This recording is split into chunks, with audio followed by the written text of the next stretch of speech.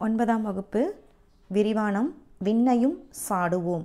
பார்த்திங்கன்னா ஒரு வண்ணத்து பூச்சியினுடைய சிறகசைப்பு மூலிமா உலகத்தில் எங்கேயோ ஒரு பக்கம் ஒரு எதிர்விலையை ஏற்படுத்தும், இயற்கையினுடைய மாற்றங்கள் ஏற்படுத்தும் அப்படிங்கிறது அறிவியல் சொல்லுது. அதில் இந்திய விண்வெளித்துறை விண்ணில் அனுப்பிய செயற்கைக்கோள்னால் மக்களுடைய வாழ்க்கை தரத்தில் மிகப்பெரிய மாற்றங்களை ஏற்படுத்தி இருக்குன்னு சொன்னால் மிகையாகாது. அதே மாதிரி பார்த்திங்கன்னா இப்போ நம்ம எல்லா இடங்களிலும் தொடர்பு கொள்ள முடியுது. எந்தெந்த இடத்துல என்ன நடக்குதுங்கிறது முதற்கொண்டு நம்ம வீட்டில் இருந்துகிட்டே நம்ம எல்லாத்தையும் தெரிஞ்சுக்கிறோம். இணையத்தில் வாழ்க்கை பயணம் அப்படிங்கிறது மாறி பயணத்தில் பாதி இணையம் அப்படின்னு சொல்லி நம்ம நாடு மாறிக்கொண்டிருக்கிறது. இந்த மாற்றத்திற்கு காரணம் யார், ஒரு பெரிய பங்கு யாருக்கு இருக்குது அப்படின்னா நம்ம தமிழ் அறிவியலாளர்களுக்கும் மிகப்பெரிய பங்கு இருக்குதுன்னு சொல்லலாம். அதுக்கப்புறம் பார்த்திங்கன்னா இந்த செய்திகளை எல்லாம், இந்த தகவல்களை நம்ம எதன் மூலிமா தெரிஞ்சுக்கிறோம்? செய்திகள் மூலிமா தெரிஞ்சுக்கிறோம். அதாவது தொலைக்காட்சி மூலிமா தெரிஞ்சுக்கிறோம், வானொலி, ரேடியோ, டிவி, ரேடியோ, அடுத்து பார்த்திங்கன்னா இதழ், அதாவது நியூஸ் பேப்பர், இதன் மூலிமாலாம் நம்ம செய்திகளை தெரிஞ்சுக்கிறோம். இதோட இன்னொரு வடிவம் தான் இப்போ இந்த கட்டுரை, கதை, கவிதை வடிவங்களை போல தான் இன்னொரு விஷயத்தையும் நம்ம தெரிஞ்சுக்க போகிறோம். எப்படி அப்படின்னா நேர்காணல், ஒருத்தரை இன்டர்வியூ எடுக்கிற மூலிமா நம்ம தகவலை தெரிஞ்சுக்க போகிறோம். இப்போ அப்படி தான் நம்ம யாரை பற்றி தெரிஞ்சுக்க போகிறோம்? சிவன் அவர்களை நேர்காணல் வடிவமாக கொண்டது தான் இந்த பாடம். சிவன் குமரி மாவட்டம் நாகர்கோயிலில் விவசாயத்தை குடும்பத்தை சேர்ந்தவர். பெற்றோர் பார்த்திங்கன்னா கைலாசநாத வடிவு நாடார் செல்வம்.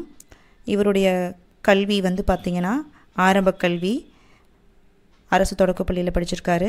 அடுத்து உயர்நிலை கல்வி படிச்சிருக்காரு. அடுத்து பார்த்திங்கன்னா பியூசி அப்படிங்கிற படிப்பு தி இந்து கல்லூரியில் படித்தார். அடுத்து அங்கேயே பிஎஸ்சி கணிதம் பட்டப்படிப்பையும் அங்கேயே முடித்தார். அடுத்துங்க 1980 சென்னை எம்ஐடியில் இன்ஜினியரிங் ஏரோநாட்டிக்கல் முடித்தார். அடுத்து பார்த்திங்கன்னா முதுகலை படிப்பு அப்படின்னு பார்த்திங்கன்னா பெங்களூரில் படித்தார். 1982 முடிச்சிருக்காரு. 20ஆம் நூற்றாண்டில் இந்திய வானியல் அறிவியல் துறையில் தமிழர்களின் பங்கு மகத்தானதுன்னு பார்த்துட்டே இருக்கோம். அப்படி பார்க்கும்போது யார் யாரெல்லாம் பார்க்க போகிறோம் அப்படின்னா அப்துல் கலாம், மயில்சாமி, அண்ணாதுரை, வளர்மதி, இவர்களுடைய வரிசையில் தமிழ்நாட்டைச் சேர்ந்த அறிவியலாளர் அப்படின்னு பார்த்தீங்கன்னா சிவன். இவர் இஸ்ரோவின் தலைவராக தமிழர் அப்படின்னு சொல்லலாம். முதல் தலைவர், 9வது தலைவர்னு சொல்லலாம். இஸ்ரோவின் 9வது தலைவர் யாருன்னு கேட்டால், அதுவும் தமிழர் யாருன்னு கேட்டால் நம்ம சிவனை சொல்லலாம். அப்படிப்பட்ட சிறப்புக்குரியவர் தான் இவர். 2015ஆம் ஆண்டில் விக்ரம் சாராபாய் விண்வெளி மையத்தின் இயக்குநராக இருந்து இந்திய விண்வெளி ஆராய்ச்சி நிறுவனத்தில், அதாவது இஸ்ரோ தலைவராக பொறுப்பேற்றுள்ளார். இஸ்ரோ தலைவரான பிறகுதான் இந்த நேர்காணல் நமக்கு கொடுத்துருக்காரு. பாருங்கள், அவர் படித்த படிப்பு எல்லாத்தையும் நம்ம பார்த்துட்டோம்.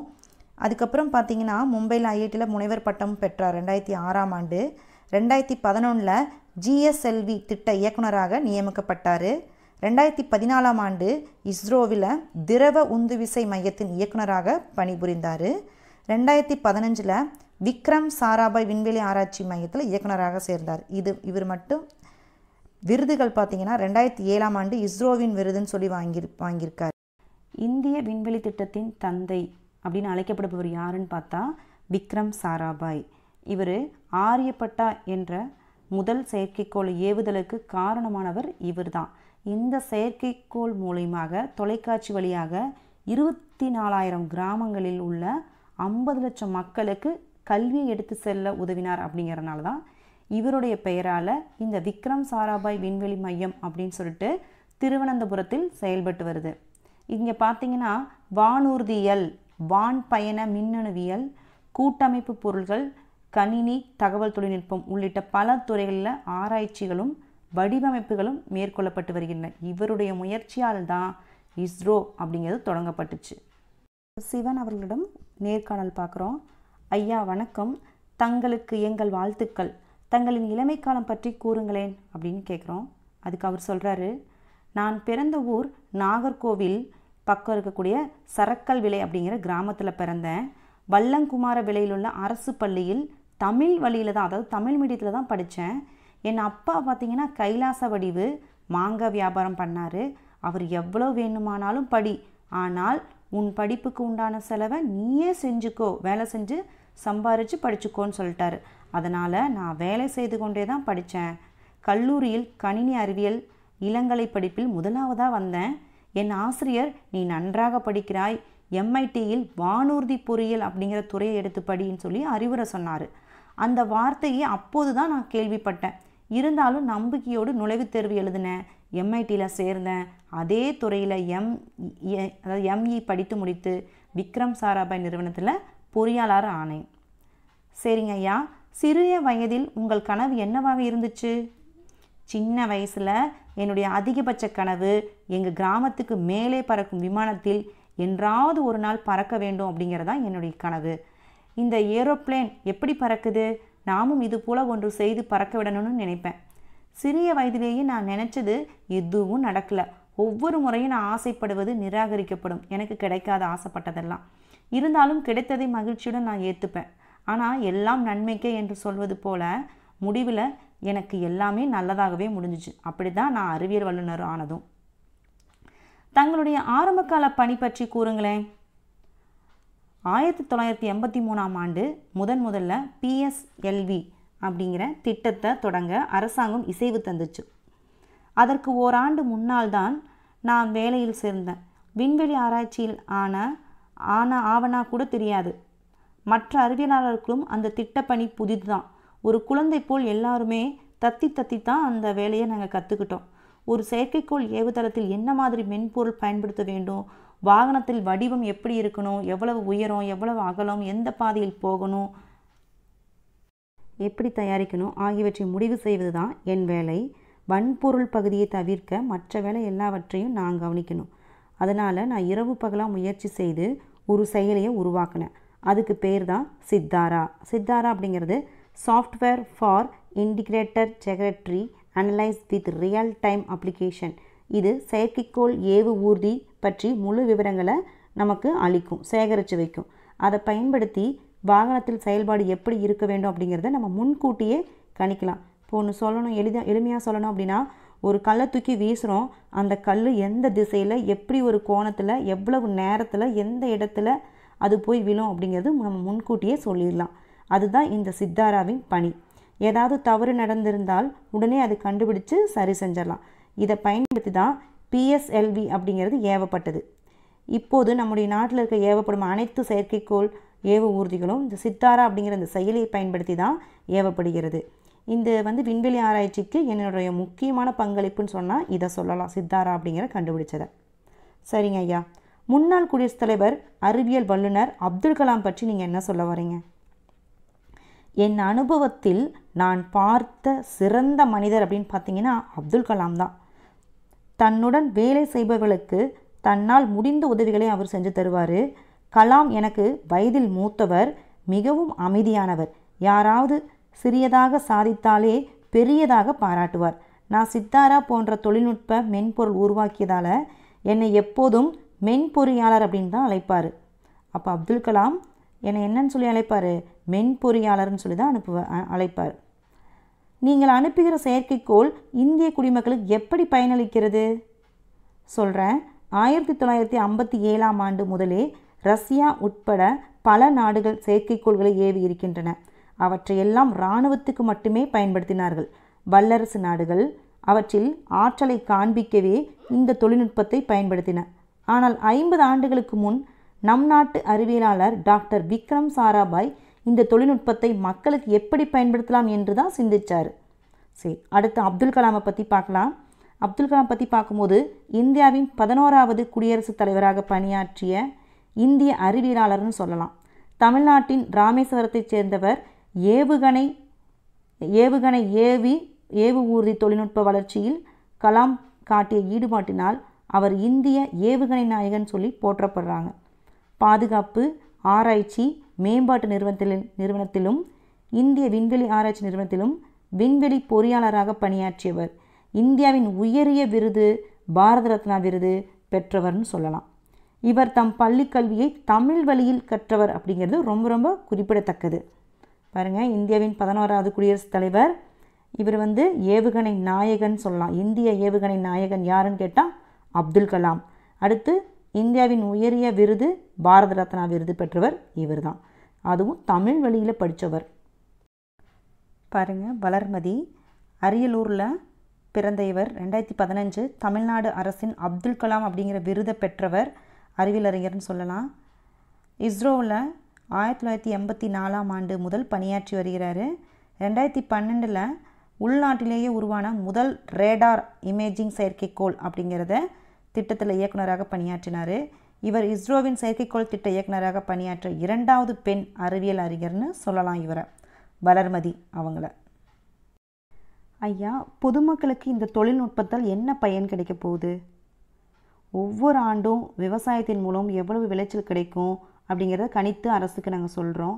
இதை பயன்படுத்தி அரசால் அதற்கு ஏற்ற திட்டங்களை வகுக்க முடியும். இப்போ பார்த்திங்கன்னா நிலத்தில் எந்த இடத்துல நீரின் அளவு எவ்வளவு இருக்கும், அப்புறம் கடல் பகுதியில் எந்தெந்த இடங்களில் மீன்கள் அதிகமாக கிடைக்கும் அப்படிங்கிறத நாங்கள் மீனவர்களுக்கு சொல்ல முடியும். இப்போது நீங்கள் பயன்படுத்திகிட்டு இருக்கிற திறன்பேசி, அதாவது ஸ்மார்ட் ஃபோன் அப்படிங்கிறத பயன்படுத்திகிட்டு இருக்கோம். தானியக்க பனை இயந்திரம், அட்டை இயந்திரம்னு சொல்லிட்டு இதற்கெல்லாம் செயற்கைக்கோள் தான் பயன்படுகிறது. மக்கள் பயன்படுத்தும் இணைய செயல்கள் அனைத்திற்கும் செயற்கைக்கோள் அவசியம் தேவைப்படுகிறது. இது நாட்டு மக்களுடைய வாழ்க்கை தரம் உயர்த்துவதற்கு செயற்கைக்கோள் மிக மிக உதவுதுன்னு நம்ம சொல்லலாம். சரிதாங்க ஐயா. இஸ்ரோவின் தலைவராக நீங்கள் எதற்கு முன்னுரிமை தருவீர்கள்? இந்திய விண்வெளி ஆராய்ச்சி நிறுவனத்தில் முக்கிய நோக்கமே இந்த தொழில்நுட்பத்தை பயன்படுத்தி குறைந்த செலவில் மக்களுக்கு ஒரு தரமான சேவைகளை கொடுப்பது தான் இதனுடைய நோக்கமே. சரிங்க. தற்போது உங்கள் முன் உள்ள அறைகூவல்கள் எவை? இதுவரை இந்தியாவுக்காக 45 செயற்கைக்கோள்கள் செலுத்தப்பட்டுள்ளன. ஆனால் நம்முடைய தேவைகளுக்கு மேலும் 45 செயற்கைக்கோள்கள் தேவை. இப்போது இருக்கும் வசதி வாய்ப்புகளை வைத்து இவற்றை விண்வெளியில் நிறுவ குறைந்தது 4 ஆண்டுகளாவது ஆகும். ஆனால் இதற்கு நம்முடைய தேவைகள் இன்னும் 2 மடங்காகிவிடும். 30,000 அடி உயரத்தில் பறந்து கொண்டே கீழே நம் அலுவலகத்தில் உள்ளவர்களோடு தொடர்பு கொள்ள முடிகிறது. ஆனால் கடலில் சென்று மீன் பிடிக்கும் மீனவர்கள் ஆழ்கடலுக்கோ அல்லது 300 கடல் மைல் தூரம் சென்றாலோ நம்மால் தொடர்பு கொள்ள முடியவில்லையே. ஏன்? நேவிக் என்ற செயலியை கடல் பயணத்திற்காக உருவாக்கி இருக்கிறோம். அனைத்து மீனவர்களுக்கும் இந்த செயலி பொருத்தப்பட்ட கருவி பல விதங்களில் பயன்படும். அவர்கள் கடலில் எல்லை தாண்டினால் உடனடியாக எச்சரிக்கும். மீன்கள் அதிகம் உள்ள பகுதியை காட்டும். செயலியை உருவாக்கி இருக்கிறோம்.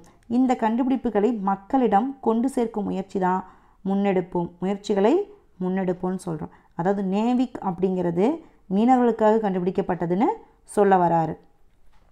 நாம் செயற்கைக்கோள் உருவாகுவதில் அடைந்த முன்னேற்றத்தினை அதனை செலுத்தும் தொழில்நுட்பத்தில் அடையவில்லை என்ற கருத்தை எப்படி பார்க்குறீங்க? இது தவறான கருத்து. விண்வெளி துறையில் 3 வகையான தொழில்நுட்பங்கள் இருக்கு. செயற்கைக்கோளை ஏவுவதற்கான தொழில்நுட்பம் ஃபர்ஸ்ட். 2வது செயற்கைக்கோளை ஏற்றிச் செல்லும் ஏவு ஊர்தி.